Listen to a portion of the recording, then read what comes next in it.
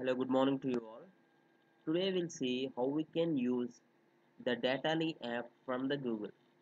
So this is an awesome app from the Google which is used to track your mobile data. For example, if you feel your mobile data is getting over very quickly, or if you feel it is misused or it is unnecessarily going out in a day, so you can have this app and track all your mobile data and restrict some apps. The main important thing here is you can restrict your mobile data according to the app wise. So let us quickly see how we can use this Datally app. So this is the Datally app what I have installed from the Google Play Store. I'll open this. So uh, this is in the off mode. If you click on this side, it will get on. The data will be on. So presently I am on Wi-Fi, so I'll off my Wi-Fi. Now I am on the mobile data.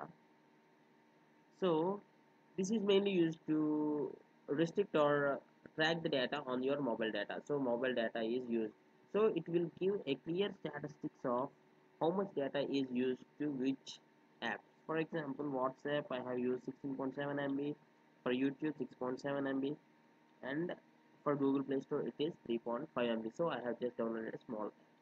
So if you want to lock any app,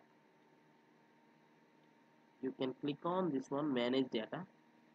Here, click on manage data. And if I want, for example, if I want to stop YouTube from using my mobile data, I can click on this lock symbol. See, okay, right now it is locked here. This is the lock symbol. YouTube now is blocked from using mobile data. I can unlock. So now I have unlocked this. If I click on lock, YouTube is now blocked from using mobile data. So I can choose which app to use data and which app to not to use data. For example, I want WhatsApp, so I have gave unlock for this. I don't want YouTube. I don't want Play Store. Mm, I don't want manager, download manager. So I have locked that. So I want Paytm to be accessed. So I have kept Paytm to be accessed. So this is how, according to app wise, I can set the permission whether to use the data or not. So there are many apps which don't use the mobile data. So these are all such apps. So there is no problem anyway with this app. So this is how I can track my mobile data such that which app is using most of my data. So which I can lock and unlock. So you'll get a notification in the top like data line is blocking mobile data.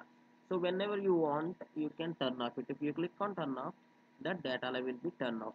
You can make it on again, and you can manage the data by having the permissions to app level. For example, I have already shown you.